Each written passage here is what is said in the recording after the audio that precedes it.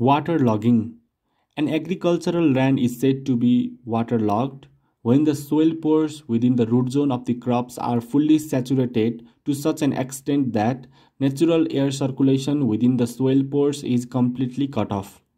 The land may be considered as waterlogged if the water table is within 1.5 meter to 2.1 meter below the ground surface.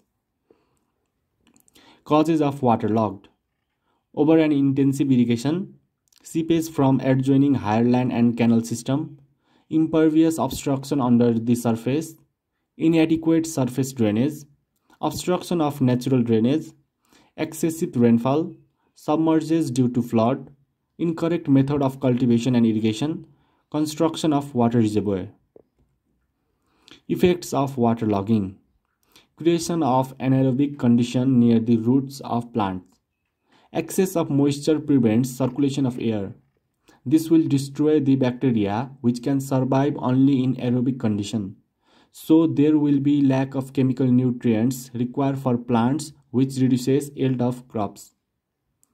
Difficulty in cultivation. Growth of unwanted plants and grass. Reduction in maturity period.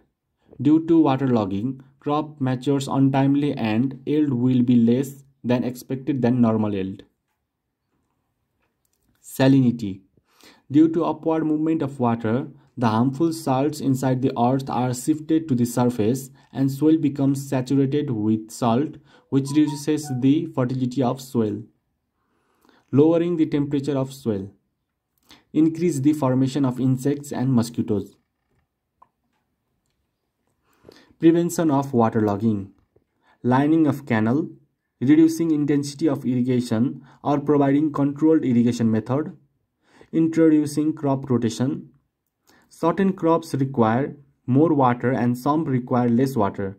If a field is always introduced with crops requiring more water, the chances of waterlogging is more. To avoid this, high water requiring crops should be followed by less water requiring crops. For example, rice may be followed by wheat and wheat may be followed by other dry crops. Proper use of water and providing an effective drainage system.